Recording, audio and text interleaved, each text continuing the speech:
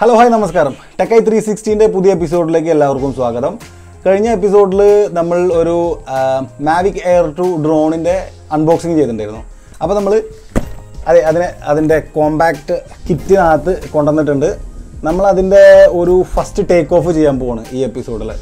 അപ്പോൾ എല്ലാവരും വീഡിയോ ക്ഷമയോടെ കാണും എന്ന് വിചാരിക്കുന്നു. അപ്പോൾ കഴിഞ്ഞ വീഡിയോ ഇഷ്ടപ്പെട്ടിട്ടുണ്ടെങ്കിൽ നിങ്ങളുടെ വിലയേറിയ കമൻറ്റുകൾ അഭിപ്രായങ്ങൾ രേഖപ്പെടുത്തുക കമൻറ്റ് ബോക്സിൽ. അതേപോലെ ലൈക്ക് ചെയ്യുക. നിങ്ങൾക്ക് ഇഷ്ടപ്പെട്ട് കഴിഞ്ഞാൽ ഇത് മറ്റുള്ളവരിലേക്ക് യൂസ് ആവുമെന്ന് തോന്നുകയാണെന്നുണ്ടെങ്കിൽ മാത്രം ഷെയർ ചെയ്യുക. ഓക്കെ, അപ്പോൾ നമുക്ക് നമ്മുടെ Mavic Air 2ൻ്റെ ബോക്സ് ഇതാണ് അതിൻ്റെ ബാഗ് വരുന്നത്.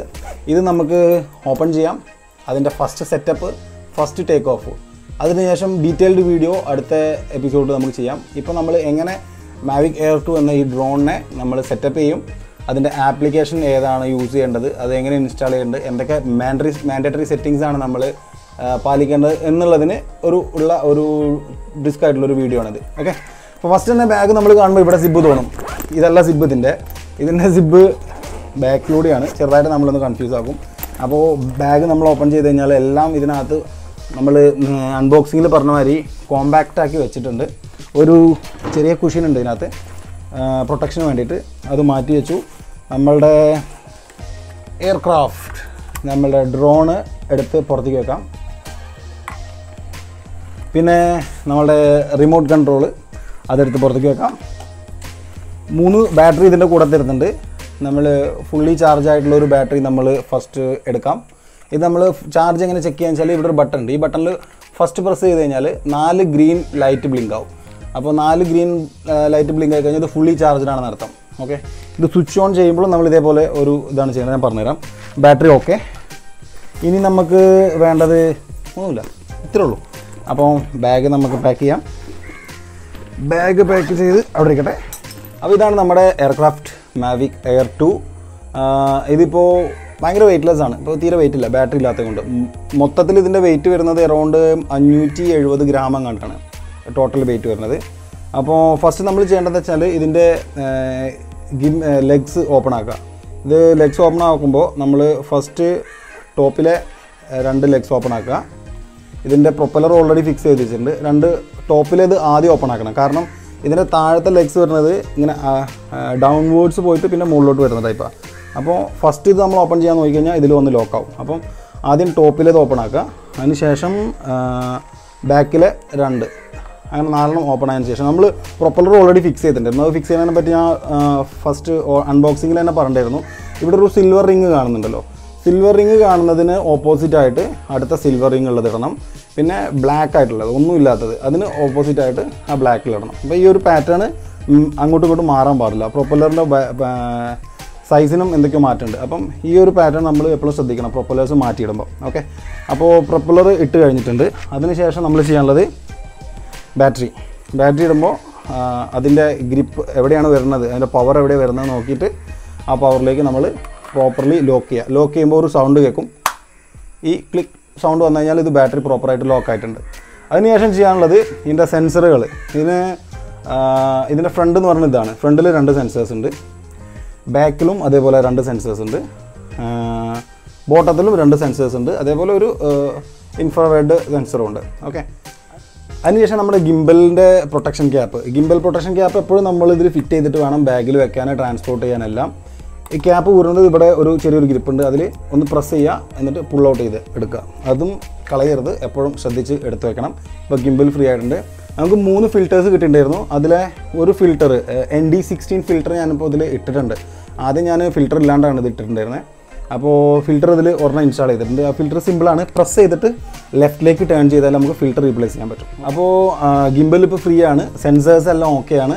ലെഗ് ഫുള്ളി സ്ട്രെച്ച് ചെയ്തിട്ടുണ്ട്. പ്രൊപ്പലേഴ്സ് ഓപ്പൺ ചെയ്തിട്ടുണ്ട്. ബാറ്ററി പ്രോപ്പർലി പാക്ക് ചെയ്തു.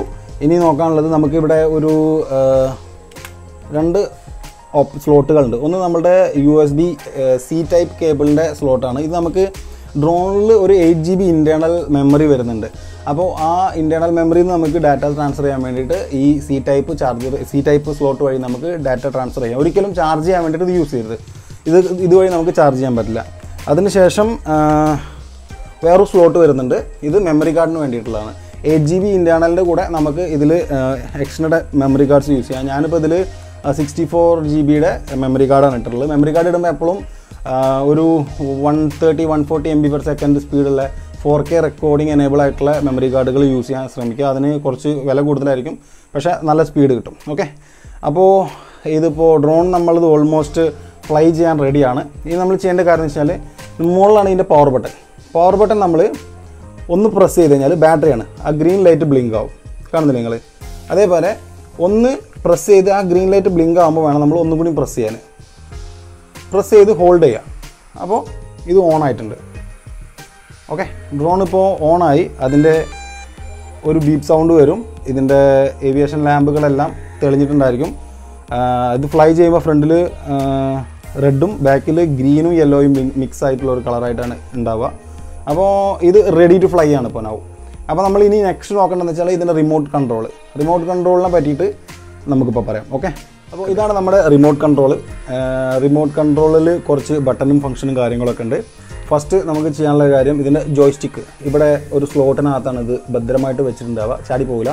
ഒരു റബ്ബർ കുഷൻ ഉള്ളതാണ്. ആദ്യത്തെ എടുക്കുക, അത് സ്ക്രൂ ആണ്, ത്രെഡഡ് ആണ്, അത് ടൈറ്റ് ചെയ്യുക. രണ്ടാമത്തെ എടുക്കുക, ത്രെഡഡ് ആണ്, ടൈറ്റ് ചെയ്തെടുക്കുക. അതിനുശേഷം ഇതിൻ്റെ ആൻറ്റിനയും മൊബൈൽ ഗ്രിപ്പും ഒരുമിച്ചിട്ടുള്ളൊരു മോഡലാണ് വന്നേക്കുന്നത് കേട്ടോ. ഇതന്നെയാണ് ഇതിൻ്റെ ആൻറ്റിന, ഇതിൻ്റെയാണ് നമ്മൾ മൊബൈൽ ഗ്രിപ്പും. നല്ല അടിപൊളി ഡിസൈനാണ് ഇതിൻ്റെ. നമ്മളുടെ ഫോണിൻ്റെ വോളിയം ബട്ടണോ പവർ ബട്ടണോ ഒന്നും ഡിസ്റ്റർബ് ആവാത്ത തരത്തിലുള്ള ഗ്രിപ്പാണിത്, മൊബൈൽ ഗ്രിപ്പാണ് വെച്ചിട്ടുള്ളത്. അടിയിലാണ് ഇതിൻ്റെ റിമോട്ടിൽ നിന്ന് മൊബൈലിലേക്ക് കണക്ട് ചെയ്യുന്ന കേബിള് ഭദ്രമായിട്ട് വെച്ചിട്ടുള്ളത്. അപ്പോൾ നമ്മളത് ഫസ്റ്റ് റിമോട്ടിൽ നിന്ന് അത് റിമൂവ് ചെയ്യുക. ഒരു സൈഡിൽ ഇതിൻ്റെ സി പോർട്ടാണ്, മറ്റൊരു സൈഡിൽ നമ്മുടെ ഐഫോണിന് വേണ്ടിയിട്ട് ലൈറ്റ്നിങ് കേബിളിൻ്റെയാണ്. ഇതിൻ്റെ സ്പെയർ അവർ തരുന്നതിൽ ഒരു സൈഡിൽ സി, ഒരു സൈഡിൽ നോർമൽ USB വരുന്നുണ്ട്. അതേപോലെ രണ്ട് സൈഡിലും സി ടൈപ്പ് വരുന്നുണ്ട്. അപ്പോൾ ഏത് മോഡൽ ഫോണിനും നമുക്കിത് യൂസ് ചെയ്യാം.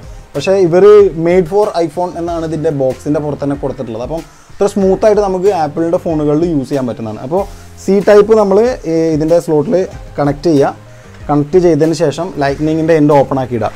അതിനുശേഷം നമ്മളുടെ ഫോണിനെ സിമ്പിളായിട്ട് ഇതെങ്ങനെ വെച്ചിട്ട് ആദ്യം ആൻറ്റിനൻ്റെ സൈഡിൽ ഫോൺ വെക്കുക.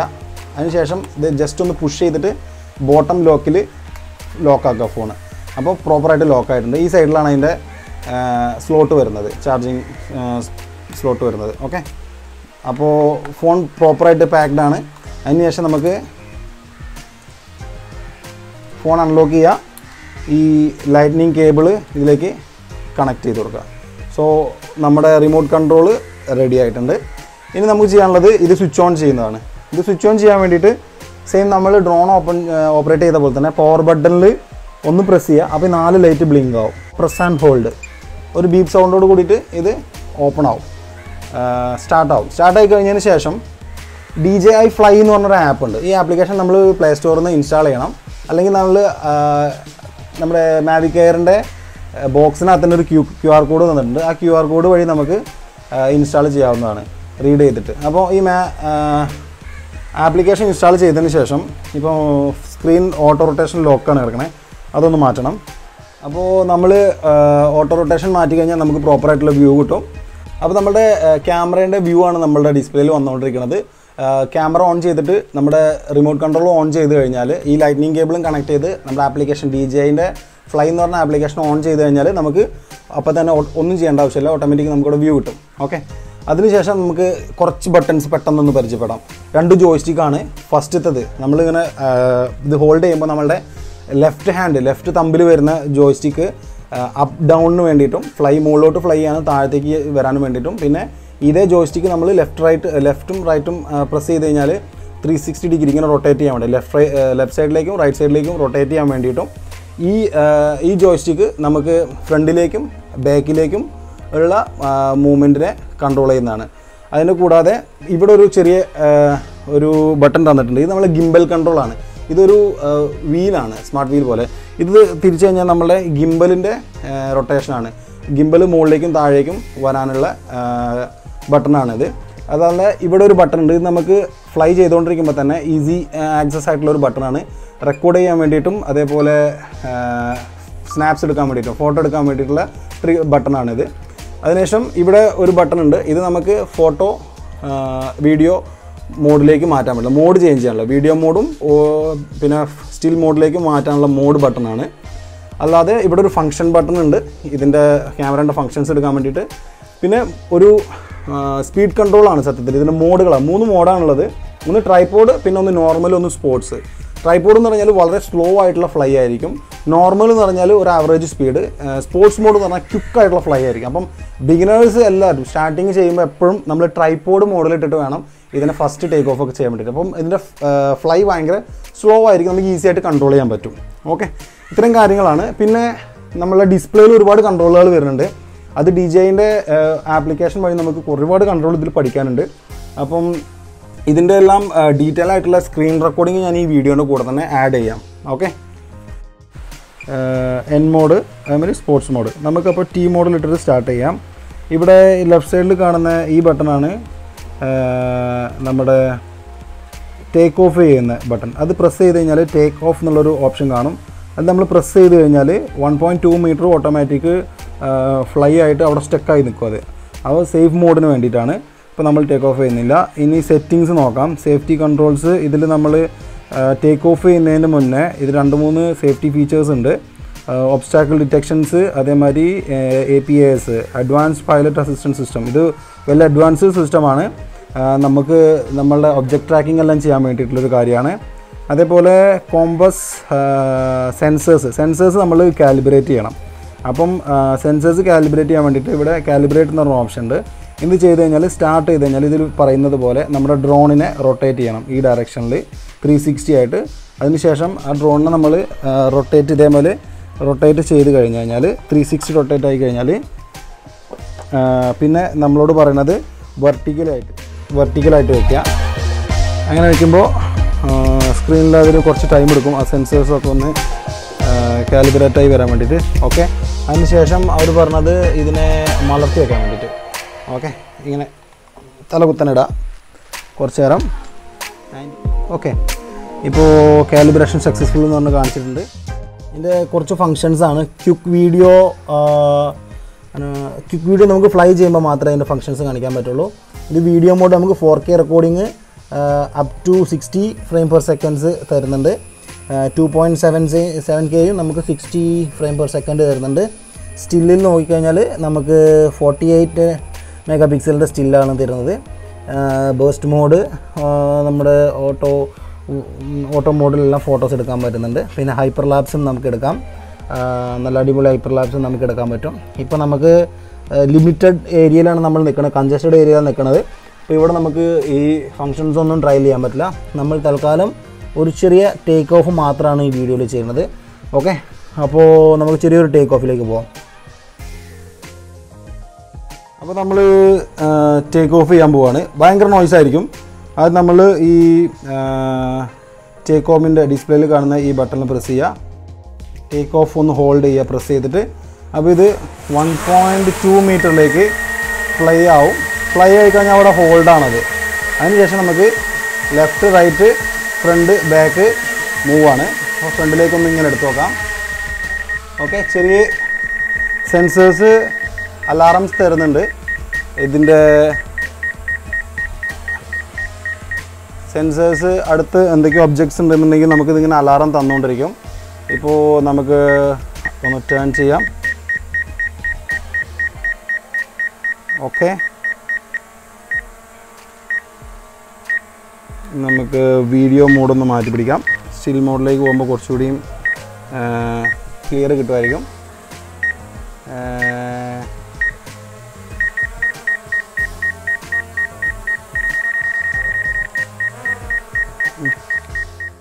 ഇപ്പോൾ നമ്മളൊന്ന് ഫ്ലൈ ചെയ്തിട്ടുണ്ട്. അടുത്തെല്ലാം ഒബ്സ്ട്രക്ഷൻസ് ഉള്ളത് കൊണ്ട് അതിന് അലാറംസ്, അതിൻ്റെ സെൻസർ അലാറം തന്നുകൊണ്ടിരിക്കുന്നത്. അപ്പോൾ ചെറിയൊരു ഫ്ലൈ. ഞാനും എക്സ്പേർട്ടല്ല ഡ്രോൺ പറത്തുന്നതിൽ, പഠിച്ചുകൊണ്ടിരിക്കുകയാണ്. അപ്പോൾ ശരിക്കും പറഞ്ഞു കഴിഞ്ഞാൽ ഒരു ഗ്രൗണ്ടിലൊക്കെ വേണം നമ്മൾ ഡ്രോണിനെ പറത്തി പഠിക്കാൻ. അപ്പോൾ ഈ ഒരു ഏരിയയിൽ നമ്മൾ ഡ്രോൺ ഫ്ലൈ ചെയ്യണ അത്രയും സേഫായിട്ടുള്ളൊരു കാര്യമല്ല. അപ്പോൾ അലാറം തന്നുകൊണ്ടിരിക്കുകയാണ്. ഇതിൻ്റെ റിസ്ക്കാണ്, കാരണം സെൻസേഴ്സ് അടുത്തുണ്ട്. ഈ എൻ്റെ ക്യാമറമാനും ഞാനും ഇവിടെ ഉണ്ട്. ഇത് ഓട്ടോമാറ്റിക്കായിട്ട് സെൻസായിട്ടാണ് ഇത് പോകുന്നത് മുകളിലേക്ക്. കാരണം അവിടെ ഒബ്സ്ട്രക്ഷൻസ് ഉള്ളത് കൊണ്ട് മുകളിലേക്കാണ് അതിൻ്റെ മൂവ്മെൻറ്റ് വരുന്നത്. അപ്പോൾ നമ്മൾ കുറച്ച് ഫ്ലൈ ചെയ്ത് ഇതിനെ വീട്ടിൽ കയറ്റാൻ നോക്കാം. ഡ്രോൺ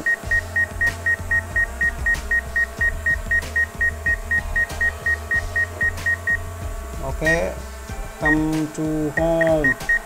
അപ്പോൾ സേഫ്ലി നമുക്ക് ഇവനെ കൂട്ടുകയറ്റാം.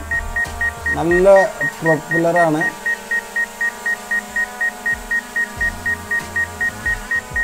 അകത്തേക്ക് വരുന്നില്ല അവൻ.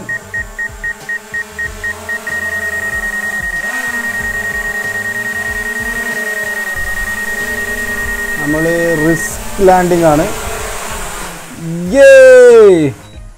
അങ്ങനെ ഹെവി റിസ്ക് ലാൻഡിങ് നമ്മൾ ചെയ്ത് കഴിഞ്ഞു. അപ്പോൾ നമ്മളുടെ ഫസ്റ്റ് ഫ്ലൈ ഏകദേശം സക്സസ്ഫുള്ളാണ്. അപ്പോൾ ഇതിൻ്റെ ഒരു ഷോർട്ട് വീഡിയോ ഞാൻ ഡ്രോൺ വെച്ചിട്ടുള്ള ചെയ്തിട്ടുണ്ട്. അത് നമ്മൾ ഈ വീഡിയോൻ്റെ കൂടെ തന്നെ ജോയിൻ ചെയ്യുന്നുണ്ട്. ഒരു ചെറിയൊരു 1 മിനിറ്റ് വീഡിയോ അത് ഇതിൻ്റെ കൂടെ ആഡ് ചെയ്യും. ശേഷം നമുക്ക് ഡീറ്റെയിൽ ആയിട്ടുള്ള ഇതിൻ്റെ റിവ്യൂ, ഇതിൻ്റെ ഫങ്ഷൻസ്, ഇതിൻ്റെ ഒരുപാട് ഫെസിലിറ്റീസുള്ള ഒരു ഡ്രോണാണത്. അപ്പോൾ നമുക്ക് ട്രാക്കിംഗ് മോഡ് ഉണ്ട്, സ്പോർട്സ് മോഡ് ഉണ്ട്, ഒരുപാട് ക്വിക്ക് വീഡിയോസ് ഉണ്ട്. സോ അതിൻ്റെ എല്ലാം ഡീറ്റെയിൽ ആയിട്ടുള്ളൊരു വീഡിയോ അടുത്ത് വരുന്നതായിരിക്കും. അപ്പോൾ നമ്മുടെ ഫസ്റ്റ് ടേക്ക് ഓഫ് വീഡിയോ എല്ലാവർക്കും ഇഷ്ടപ്പെട്ടു എന്ന് വിചാരിക്കുന്നു. ഇഷ്ടപ്പെട്ട് കഴിഞ്ഞാൽ ഈ വീഡിയോ ലൈക്ക് ചെയ്യുക, നിങ്ങളുടെ വിലയേറിയ അഭിപ്രായങ്ങൾ കമൻറ്റ് രൂപത്തിൽ രേഖപ്പെടുത്തുക. ഈ വീഡിയോ മറ്റുള്ളവരിലേക്ക് എത്തിക്കണമെന്ന് നിങ്ങൾക്ക് തോന്നുകയാണെങ്കിൽ ഷെയർ ചെയ്യുക, മാക്സിമം സപ്പോർട്ട് ചെയ്യുക. അപ്പോൾ ഇത്തവണ നമ്മൾ സൈനിങ് ഔട്ട് ചെയ്യുകയാണ്. DJI 360.